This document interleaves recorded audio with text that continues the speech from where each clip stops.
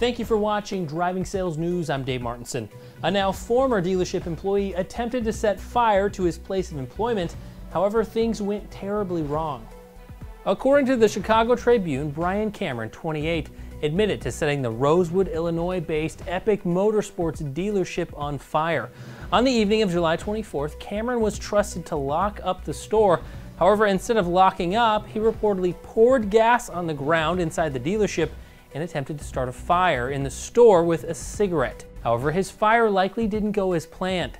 Cameron accidentally caught his clothes on fire and made a swift move to his vehicle to leave the property. However, his car also caught on fire. The remedy used to try to put out the car on fire was reportedly to drive fast. The blaze caused heavy damage to dealership vehicles and office equipment. Cameron's crime was caught on camera and he has been arrested. Cameron reportedly worked at the store moving cars and cleaning up, and his crime against the dealership took place not 6 months after he started working at the store. What is your take on this dangerous action by a former dealership employee?